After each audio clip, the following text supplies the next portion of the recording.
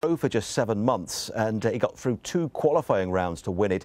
So Terry's been reflecting on that and, well, a lifetime in snooker. A Greek shepherdess.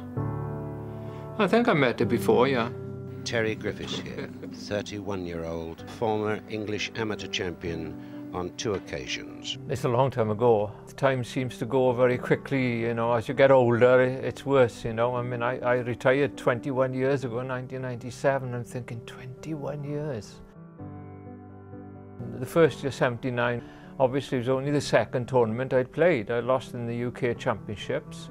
Then when I went to Sheffield, my ambition was to get a few exhibitions, because in those days I only could play in 2 events. Because to be honest, we didn't have much money. My wife had gone back to work, children and everything, and bills as everybody else has.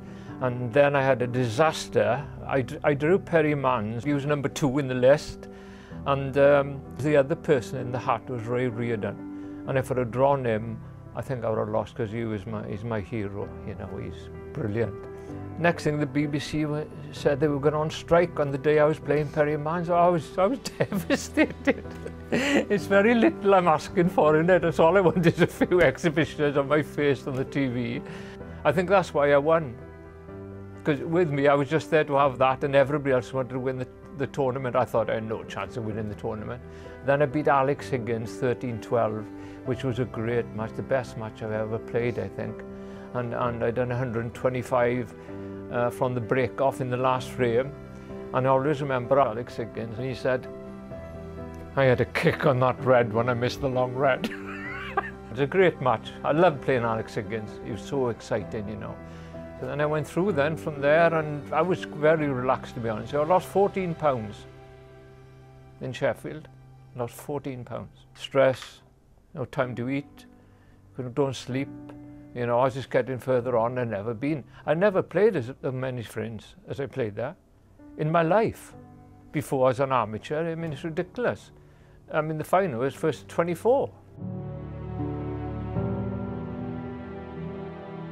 The Crucible, when you go there for the first time, it's a wonderful place to go and play. I'm sorry for any professional snooker player that hasn't qualified for the Crucible, because it's the ultimate place to go. I've gone there and had the strongest mind I've ever had in my life at times, and other times I can't get off the chair. I'm so frightened. That's what it does here. It's like I suppose like Wembley in the big football matches, or Twickenham or Cardiff Arms Park, or whatever you talk about. It's just a wonderful place to go. With the semi, I played Eddie Charlton, who obviously is a tough competitor, and I got well in front of him, and all of a sudden I just couldn't see the ball. So, you know, I was so tired. It's amazing, you know, it's a huge different experience from the life I've had. All of a sudden I came back late on against him, and I think I beat him 1917, which was my famous. I'm in the final now, you know, with David Vine. Played well in the last few frames. I just couldn't get my rhythm earlier on because Eddie stopped you playing, you know. I'm in the final now, you know. Terry. And then I played Dennis then. I was well in front of Dennis, and again I couldn't play. I was so tired, and I thought, I've come all this way now, and what I'm got to do, I'm not interested in getting in this final. I'm going to win the championships. And I didn't have the right to say that, because Dennis obviously is a very good player. I'm glad he won the world after, because it's not great when you lose up there, you know. But then I came out and I was just buzzing. I was just buzzing. And Dennis Taylor concedes a great performance by a very cool and calculated snooker star. It's strange, you know, the thought of winning the World Championships is something, you know, you dream about. But when it happens, it sort of goes flat all of a sudden. You've won the World Championship and blah, blah, blah. And I'm a working man, and I'm not used to being in places I was going to. Like at one time, I was booked up for 7 months for exhibitions. It was hard for me to take in all those things. It is, you know, it is different. The next thing they're asking me to go up to London to do this thing and filming, and there's people saying, "Hello, Terry," and thinking, I don't know that, man. Who are they then? All of a sudden I get used to it, and then I'm having press and talking, and it's starting to get a little bit, you know, the old ego is coming in with all that, you know, but I never thought I'd win, but it was nice, you know, I could, you know, do things and buy things for my family and my children.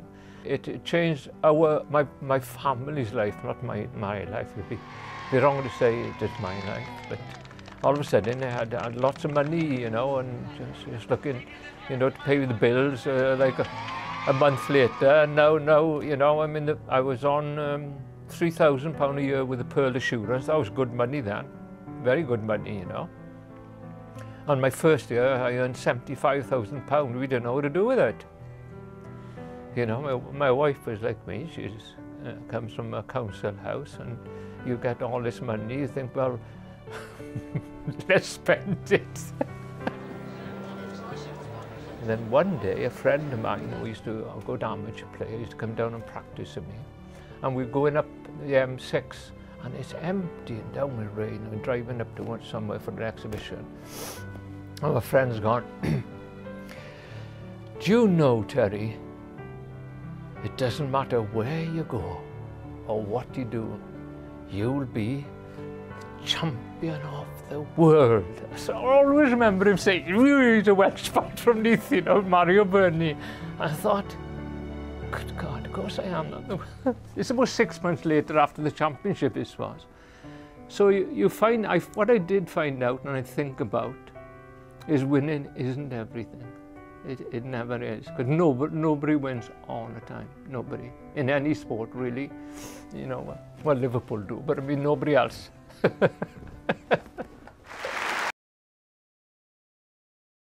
I had nobody to speak to. My dad used to come with me, he'd say, you know, "You played well today, boy, well done," or, you know, "You didn't play so well today," and then there's 4 hours, we drive home, he doesn't say anything.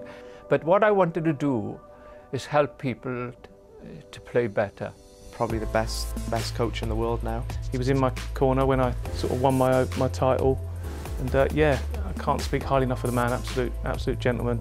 You know, he's just one of the legends of the sport, and he's one of the, you know, best, in the top 3 best Welsh snooker players ever. I don't think I've ever heard anyone say a bad word about him, and that just sums up the case. He's a legend. I've been working with him for a few years, and also he does everything he could on me. Take away the snooker and all that sort of stuff. He's just a lovely guy. You know, he hasn't really got a bare bone in his body. I had the dream of coaching professional people. You know, there's no guarantee. So I used my club, my snooker club in Llanelli, the matchroom, to sort of learn how to coach people of different standards. I love doing it. I love writing things to them about their mind, the mental things. I work on a lot with the players now, not so much as the technical as I used to.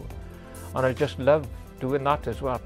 I mean, I can't win a game for them, you know what I mean, but I do help them, and the boys, obviously, you know, they tell me they enjoy working with me and all that, but for me, when they lose, I'm devastated. Just as much as I would have been when I was playing professional. Now, when they win, it's like, oh, better than when I won. Go on, son, get in there. Yes, it's 6-5 to mark. Yoo-hoo! I've had a great life so far, and I hope I get a bit more. I don't want to really retire from the coaching, because every time I think I'm going to do it, because I'm getting on in age, obviously, I'm 71 now. But then I started thinking, how much I miss it. It's not for the money or nothing, it's just that, what else am I going to do?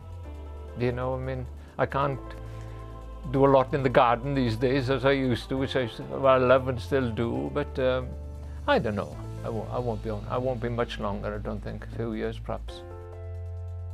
When I go to the Crucible, I see my photo up on the wall.